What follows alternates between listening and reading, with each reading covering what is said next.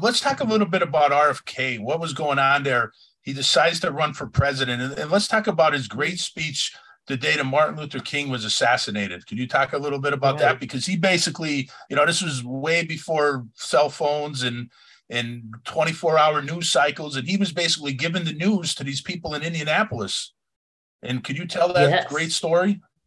Yes. So a dark and rainy night in Chicago. And again, no cell phones, no internet. So there was a rumor that somebody had tried to assassinate Martin Luther King, but he had survived. That's what the crowd was initially told.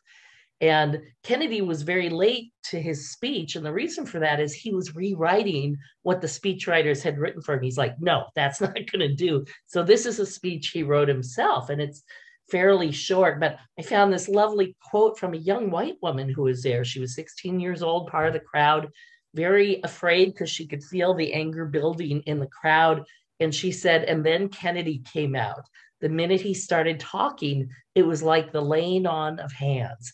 Every word out of his mouth was a bomb. The whole crowd was swept up in the emotion, and I stopped being scared. And he announced that King had been murdered.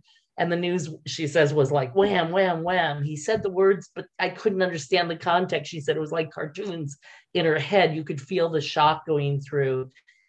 And as they flew out of Chicago, they looked back and a lot of the city was burning. But the area where Robert Kennedy had spoke did not riot and did not burn because he told them, look, I know how you feel. My brother was killed too, but he was killed by a white man, meaning, it wasn't a racial thing. And so he was acknowledging, I don't even, have that in common with you, but he's like, I know how angry and sad you feel because somebody very dear to me was killed.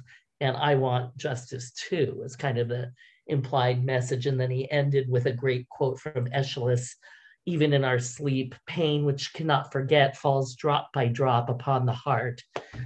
Until, God, I'm going to cry, until in our own despair against our will comes wisdom through the awful grace of God. And then he closed by saying, what we need in the United States is not division. What we need in the United States is not hatred.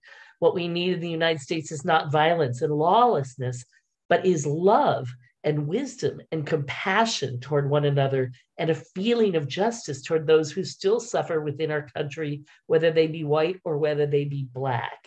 And then he went on to ask for prayers and ended with, let's dedicate us to what the Greeks wrote so many years ago, to tame the savageness of man and make gentle the life of this world. Let us dedicate ourselves to that and say a prayer for our country and for our people. I mean, can you imagine the grace to write that? Unbelievable. Because he was a friend of Martin Luther King. If you like this clip, be sure to subscribe. You can find full episodes of That's Enough Out of You on our YouTube page, plus Apple Podcasts, Spotify, Amazon, or wherever you get your podcasts. Look for us on Patreon and check out our website. Just go to that'senoughoutofyou.com for more information.